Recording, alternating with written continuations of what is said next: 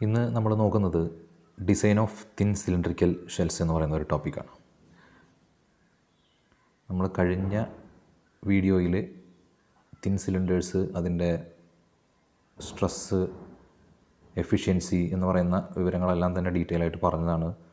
അതിൻ്റെ ഇക്വേഷൻസും കാര്യങ്ങളൊക്കെ പറഞ്ഞു. അതുതന്നെയാണ് അത് ഉപയോഗിച്ചുകൊണ്ട് നമ്മളിതിൻ്റെ തിക്നെസ്, ഷെല്ലിൻ്റെ തിക്നെസ് എങ്ങനെ കാൽക്കുലേറ്റ് ചെയ്യാം, ഡയമീറ്റർ എങ്ങനെ കണ്ടെത്താം, മാക്സിമം പ്രഷർ എത്രത്തോളം പറ്റുമെന്ന് എങ്ങനെ കണ്ടെത്താം, അതിനാണ് നമ്മൾ ആക്ച്വലി ഡിസൈൻ എന്ന് പറയുന്നത്.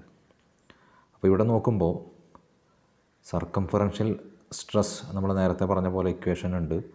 സിഗ്മ എച്ച് സർക്കംഫറൻഷ്യൽ സ്ട്രെച്ച് അല്ലെങ്കിൽ ഹൂപ്പ് സ്ട്രെസ് അല്ലേ, PD/2T ഇവിടെ നമുക്ക് ഇക്വേഷൻ ഉണ്ട്.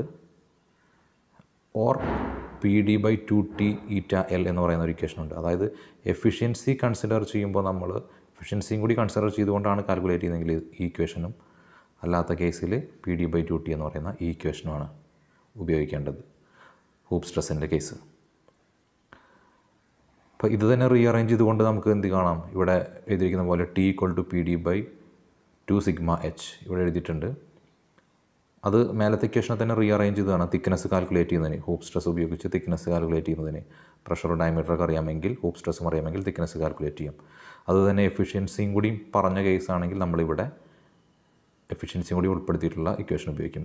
ഈ പറഞ്ഞ പോലെ തന്നെ റീഅറേഞ്ച് ചെയ്തുകൊണ്ട് നമുക്ക് പ്രഷർ, ഇവിടെ ലോഞ്ചിറ്റ്യൂഡിനലായാലും തന്നെ രണ്ട് ഇക്വേഷൻ ഉണ്ട്, ഒന്ന് എഫിഷ്യൻസി ഉള്ളത്, മറ്റൊന്ന് എഫിഷ്യൻസി ഇല്ലാത്തത്.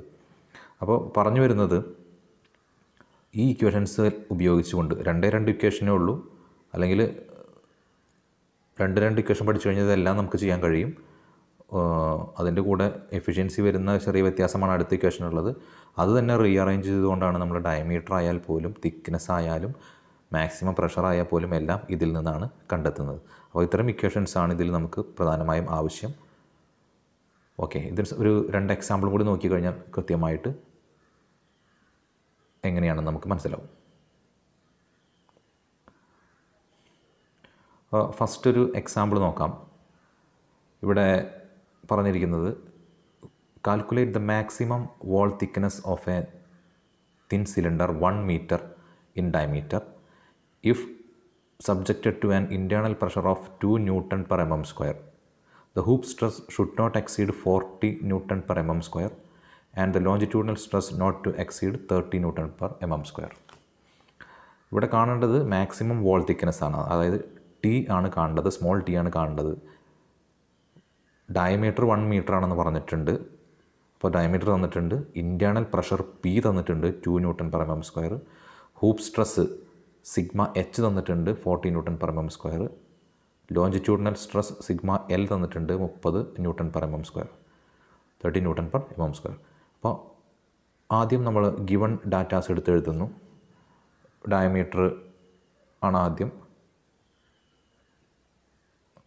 1 meter എന്ന് പറഞ്ഞു കഴിഞ്ഞു. അതിനെ നമ്മൾ മാറ്റി എഴുതുന്നതാണ് ഇവിടെ കാണിച്ചിരിക്കുന്നത്. 1 × 10⁻³ mm. നമുക്ക് കാൽക്കുലേഷൻ ചെയ്യേണ്ടത് മില്ലിമീറ്ററിലാണ്. അപ്പോൾ നമ്മൾ മീറ്ററിനെ mmലേക്ക് മാറ്റി 1 × 10⁻³ mm അല്ലെങ്കിൽ 1000 കൊണ്ട് മൾട്ടിപ്ലൈ ചെയ്തു. പിന്നെ ഇൻറ്റേർണൽ പ്രഷർ എത്രയാണെന്ന് തന്നിട്ടുണ്ട്, 2 Newton/mm² ആണ്. സിഗ്മ എച്ച് തന്നിട്ടുണ്ട്, സിഗ്മ L തന്നിട്ടുണ്ട്. ഇതെല്ലാം ക്വസ്റ്റ്യനിൽ തന്നിരിക്കുന്ന കാര്യങ്ങളാണ്. ഇനി നമുക്ക് കാണേണ്ടത് thickness of the cylinder small T ആണെന്ന് പറഞ്ഞു കഴിഞ്ഞു. അപ്പോൾ അത് നോക്കുമ്പോൾ നമ്മൾ നേരത്തെ ഇക്വേഷൻ നമുക്കറിയാവുന്നതാണ്, ഹൂപ്പ് സ്ട്രെസ്സിൻ്റെ ഇക്വേഷൻ. ഇവിടെ എഫിഷ്യൻസിയും കാര്യങ്ങളൊന്നും പറഞ്ഞിട്ടില്ല. അപ്പോൾ സിഗ്മ എച്ച് = PD/2T എന്ന് പറഞ്ഞ ഇക്വേഷനെ റീഅറേഞ്ച് ചെയ്തിട്ടാണ് നമ്മൾ തിക്നെസ്സിൻ്റെ ഇക്വേഷൻ ഇവിടെ എഴുതിയിരിക്കുന്നത്. PD/2 സിഗ്മ എച്ച് എന്ന് ഇവിടെ കാണാനുണ്ട് നിങ്ങൾക്ക് അല്ലേ. പ്രഷർ സബ്സ്റ്റിറ്റ്യൂട്ട് ചെയ്തു, ഡയമീറ്റർ സബ്സ്റ്റിറ്റ്യൂട്ട് ചെയ്തു, 2 അവിടെ ഉണ്ട് ഓൾറെഡി, ഇൻറ്റു സിഗ്മ എച്ച് എന്ന് പറയുന്നത് 40 Newton/mm² ആണ്. അത് സബ്സ്റ്റിറ്റ്യൂട്ട് ചെയ്ത് അത് കാൽക്കുലേറ്റ് ചെയ്യുമ്പോൾ നമുക്ക് എന്താണ് കിട്ടുന്നത്, 25 mm എന്നാണ് കിട്ടുന്നത്. ഓക്കെ, അപ്പോൾ ഇവിടെ ആദ്യം ചെയ്തത് എന്താണ്, ഹൂപ്പ് സ്ട്രെസ്സും ലോഞ്ചിറ്റ്യൂഡിനൽ സ്ട്രെസ്സും തന്നിട്ടുണ്ട്. അപ്പോൾ കൺസിഡറിങ് ഹൂപ്പ് സ്ട്രെസ് കൺസിഡർ ചെയ്തുകൊണ്ടാണ് നമുക്ക് എന്ത് കിട്ടിയത്, 25 mm എന്ന തിക്നെസ് കിട്ടിയത്. ഓക്കെ, അപ്പോൾ ഇനി അടുത്തത് ലോഞ്ചിറ്റ്യൂഡിനൽ സ്ട്രെസ്സും കൂടെ നമുക്ക് തന്നിട്ടുണ്ട്. അപ്പോൾ അത് കൺസിഡർ ചെയ്തുകൊണ്ട് എന്ത് കാണണം, തിക്നെസ് കാണണം. PD/4 സിഗ്മ L നമ്മൾ തിക്നെസ്സിന് വേണ്ടി റീഅറേഞ്ച് ചെയ്ത് എഴുതി, സബ്സ്റ്റിറ്റ്യൂട്ട് ചെയ്തു. പ്രഷർ, ഡയമീറ്റർ, 4 അതുപോലെ ലോഞ്ചിറ്റ്യൂഡിനൽ സ്ട്രെസ് എല്ലാം സബ്സ്റ്റിറ്റ്യൂട്ട് ചെയ്യുമ്പോൾ നമുക്ക് കിട്ടുന്നത് എത്രയാണ് 16.67 mm എന്ന് കിട്ടി. അപ്പോൾ ഇവിടെ 2 വാല്യൂസാണ് കിട്ടിയത്. അതായത് ഹൂപ്പ് സ്ട്രെസ് കൺസിഡർ ചെയ്യുമ്പോൾ thickness 25 mm, longitudinal stress consider ചെയ്യുമ്പോൾ തിക്നെസ് 16.6 mm. നമ്മൾ ആൻസർ എന്താണ് എഴുതിയത്? Thickness 25 mm. 25 mm എന്നാണ് തിക്നെസ് എഴുതിയത്. കാരണം നമ്മളോട് കാണാൻ പറഞ്ഞിരിക്കുന്നത് എന്താണ്? മാക്സിമം വാൾ തിക്നെസ് ആണ് കാണാൻ പറഞ്ഞിരിക്കുന്നത്. അപ്പോൾ മാക്സിമം വാൾ തിക്നെസ് എത്രയാണ്? 25 mm.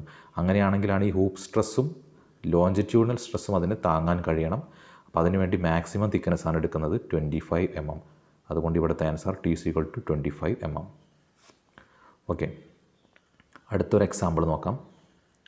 A boiler shell is to be made of 10 mm thick plate having limiting tensile stress of 105 Newton per mm square. If the efficiencies of longitudinal and circumferential joints are 70% and 30% respectively, determine the permissible intensity of internal pressure when the shell diameter is 1.3 meter.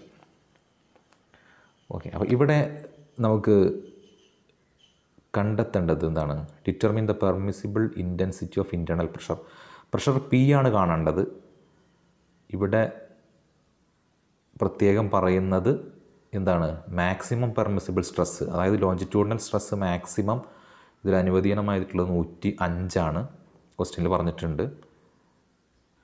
ഇവിടെ നോക്കിക്കഴിഞ്ഞാൽ നിങ്ങൾക്ക് കാണാം 105 ആണ്. അതുകൂടാതെ efficiency ഇവിടെ ഉൾപ്പെടുത്തിയിട്ടുണ്ട്. അപ്പോൾ നമ്മൾ എഫിഷ്യൻസി ഉപയോഗിച്ചുകൊണ്ടുള്ള ഇക്വേഷൻ ഉപയോഗിച്ച് വേണം കാണാൻ. കാരണം എഫിഷ്യൻസി ലോഞ്ചിറ്റ്യൂഡിനൽ എഫിഷ്യൻസിയും അതുപോലെ സർക്കംഫറൻഷ്യൽ എഫിഷ്യൻസിയും തന്നിട്ടുണ്ട്. അപ്പോൾ അത് രണ്ടും ഉപയോഗിച്ചുകൊണ്ട് നമ്മൾ ഇൻറ്റേർണൽ പ്രഷർ കാണാം. നേരത്തെ നമ്മൾ തിക്നെസ് കണ്ട പോലെ 2 എഫിഷ്യൻസി ഉപയോഗിച്ചുകൊണ്ട് 2 കാൽക്കുലേഷൻ പ്രഷർ കണ്ടെത്തണം. മാക്സിമം സ്ട്രെസ്സായിട്ട് നമ്മൾ ഇപ്പോൾ ഹൂപ്പ് സ്ട്രെസ് ആയാലും ലോഞ്ചിറ്റ്യൂഡിനൽ സ്ട്രെസ് ആയാലും നമുക്ക് മാക്സിമമാണ് പറഞ്ഞിരിക്കുന്നത്. അപ്പോൾ 2 കേസിൽ നമുക്ക് എന്തെടുക്കാം? 105 എന്നുള്ളത് 2 കേസിലും സ്ട്രെസ്സ് കൃത്യമായിട്ട് അതെടുത്തുകൊണ്ട് ഉപയോഗിക്കാം. ഇനി കാൽക്കുലേഷൻ ഒന്ന് നോക്കിക്കഴിഞ്ഞാൽ ഡയമീറ്റർ 1.3 മീറ്റർ തന്നിട്ടുണ്ട്. 1.3 × 10⁻³ അത് mm മാറ്റിയതാണ് ഇവിടെ നിങ്ങൾ കാണുന്നത്. ഇനി ഇൻറ്റേർണൽ പ്രഷറാണ് നമുക്ക് കാണേണ്ടത്. അപ്പോൾ കാൽക്കുലേറ്റ് ചെയ്യാൻ വേണ്ടി നോക്കുന്നു. ആദ്യം ഇവിടെ ലോഞ്ചിറ്റ്യൂഡിനൽ എഫിഷ്യൻസി ഉപയോഗിച്ചുകൊണ്ടുള്ള ഇക്വേഷനാണ്. ലോഞ്ചിറ്റ്യൂഡിനൽ എഫിഷ്യൻസി അതുപോലെ ഹൂപ്പ് സ്ട്രെസ്സ് തുടങ്ങിയവ ഉപയോഗിച്ചുകൊണ്ടുള്ള ഇക്വേഷനാണ് ആദ്യം. നമ്മൾ നേരത്തെ പഠിച്ച ഇക്വേഷൻ തന്നെ അതിനെ പ്രഷർ കാണാൻ വേണ്ടി അറേഞ്ച് ചെയ്ത് എഴുതി. അപ്പോൾ 2 × T × η L × σh/d. ഇപ്പോൾ എല്ലാ വാല്യൂസും നമുക്കറിയാം.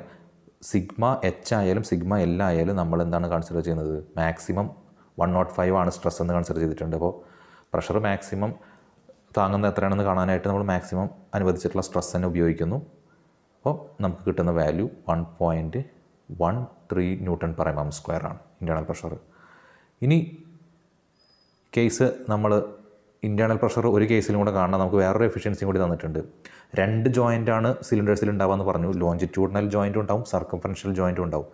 അപ്പോൾ 2 ജോയിൻറ്റിൻ്റെയും എഫിഷ്യൻസി ഉപയോഗിച്ചുകൊണ്ട് നമ്മൾ എത്ര പ്രഷർ താങ്ങാൻ കഴിയുമെന്ന് കാണണം.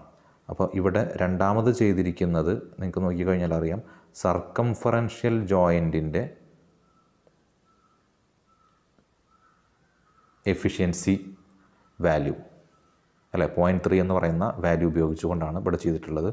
അങ്ങനെ ചെയ്യുമ്പോൾ നമുക്ക് കിട്ടുന്നതാണ് 0.969 Newton/mm². ഓക്കെ, അപ്പോൾ എന്നിട്ട് ഇവിടെ പ്രഷർ എത്രയാണെന്ന് എഴുതി. നമ്മൾ ഈ 0.969 എന്ന് പറയുന്ന വാല്യൂ ആണ് നമുക്കിവിടെ കിട്ടിയത്. അപ്പോൾ 2 കണ്ടീഷൻസും സാറ്റിസ്ഫൈ ചെയ്യാനായിട്ട് എന്ത് ചെയ്തു? 0.969 Newton/mm² എന്ന് പറയുന്ന വാല്യൂ കൺസിഡർ ചെയ്തു. അവിടെ എഴുതിയിരിക്കുന്നത് നിങ്ങൾക്ക് കാണാം. ടു സാറ്റിസ്ഫൈ ബോത്ത് കണ്ടീഷൻസ്, അതായത് σhഉം σLഉം താങ്ങേണ്ടതുണ്ട്. അതുകൊണ്ട് തന്നെ ഈ 2 കണ്ടീഷൻസും താങ്ങുന്നതിനായിട്ട് പ്രഷർ വാല്യൂ ഏതാണ് കൺസിഡർ ചെയ്തത്? 0.969 എന്ന് പറയുന്ന വാല്യൂ ആണ് കൺസിഡർ ചെയ്തത്. അപ്പോൾ ഡിസൈനിൻ്റെ കേസിൽ അതാണ് നമുക്ക് മാക്സിമം താങ്ങാൻ പറ്റാവുന്നതാണ് കാൽക്കുലേറ്റ് ചെയ്യേണ്ടത്. അപ്പോൾ അവിടെ മാക്സിമം ഏതാണ് എന്നൊക്കെ നമ്മൾ കൃത്യമായി നോക്കിയതിന് ശേഷമാണ് ആൻസറിലേക്ക് എത്തുന്നത്.